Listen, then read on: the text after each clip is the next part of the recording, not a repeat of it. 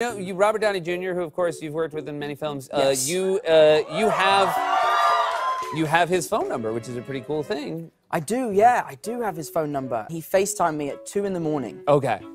And I didn't even check to see who it was. I was like, oh, who is that? I, like, hung up. And then I woke up in the morning, and in my phone, he's saved as the Godfather. So I woke up and I panicked. I was like, oh my God, I'm so sorry. I didn't mean to ghost you. Yeah. And he obviously didn't reply for ages because of the time difference in LA. Yeah. So that was maybe the most stressful day of my life, where I thought my relationship with Downey was over.